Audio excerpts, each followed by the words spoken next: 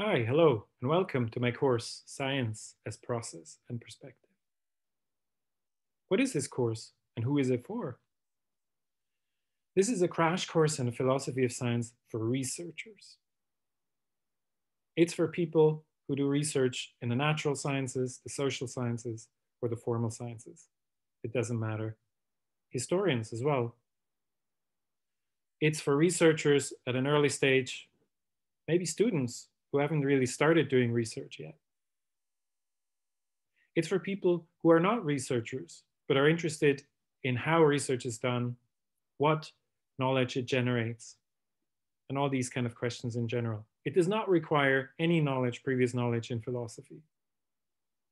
It does not require you to be an expert in any field of science.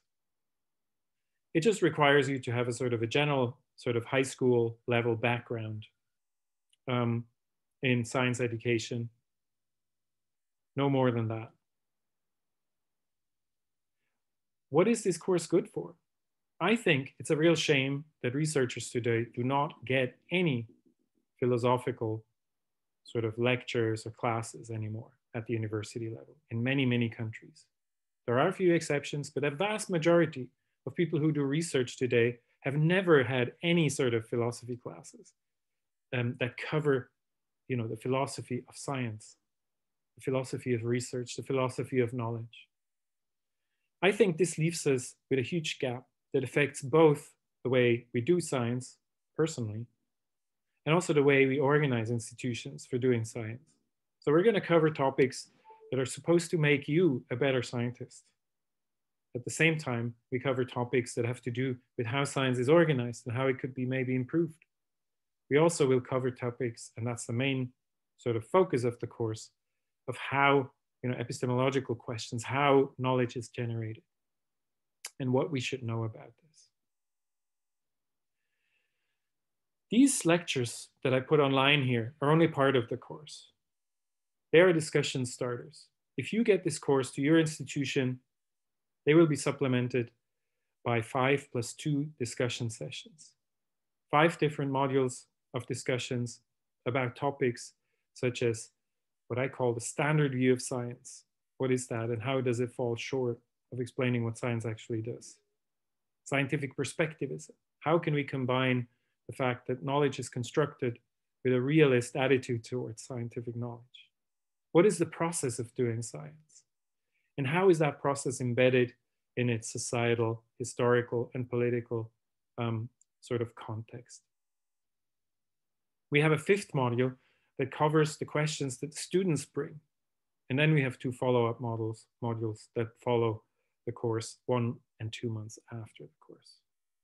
Write me an email if you're interested in getting the course to your institution. In the meantime, you can just watch these lectures, which are all available for free on my YouTube channel. As I said, they're supposed to start a discussion. They're not, what this course is not trying to do is give you a sort of a semester-long introduction to different approaches, different theories, the history maybe even of the philosophy of science. I can't do that. It's a crash course. So what it's designed to do is to make you think about what you're doing as a researcher. Rethink the questions you ask, the concepts you use, the methods, the approaches. Rethink your field and its limitations of the discussion that you have with colleagues. Rethink what it means to do interdisciplinary, transdisciplinary science. All of these are questions that are hopefully making you a better scientist by being a philosophically informed scientist.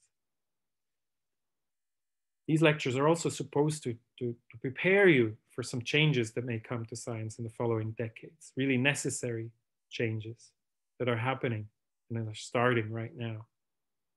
And last but not least, these lectures are supposed to contextualize the science that you're doing, allow you to situate it in your particular context. So the main focus on these lectures, is on questions, your questions, the questions that you bring in, and more importantly, even the answers that you have to those questions.